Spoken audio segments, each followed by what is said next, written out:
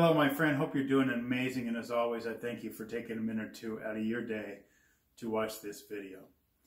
Now, one of the things that I think is quite common for those of us who go on a weight loss journey is that we have a vision in mind. Might be a number on the scale, might be fitting into some other clothes, it might be looking a certain way.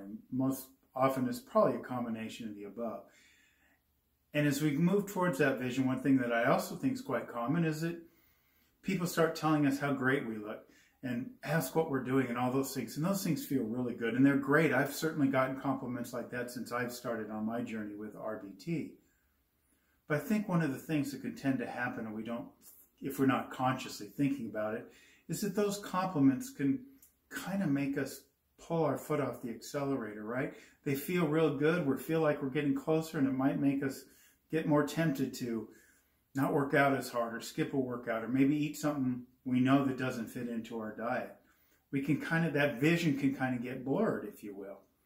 So my advice in this video, what I want to put forward in this video to you is two things. One, as you're going through your journey, no matter what happens, never lose sight of that vision.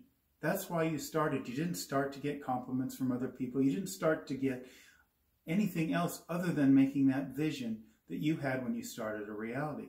So I think if you keep that in mind, you're going to get a lot closer to success. You're going to get less tempted to put your foot off the accelerator. Another thing you might want to do, which is something I'm going to try for the first time, is I'm actually going to put my foot farther down on the accelerator. I'm going to push to make sure that I'm not backing off. Now, one of the ways I'm doing this is I just recently asked my coach, Coach JLo, rbtshow.com, you know her by now, is that I've asked my coach to increase my workouts, to turn up the dial, if you will.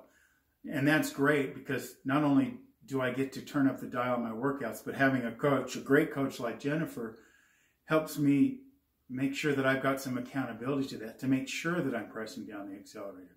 But of course, you can do that on your own in many different ways, because that way you're assuring that you're not just backing off or you're not just maintaining, but you're using those compliments to accelerate yourself towards the vision, because that's why you started, to make your vision a reality. Of course, now I'm getting a lot of help making my vision a reality from Coach JLo, rbtshow.com.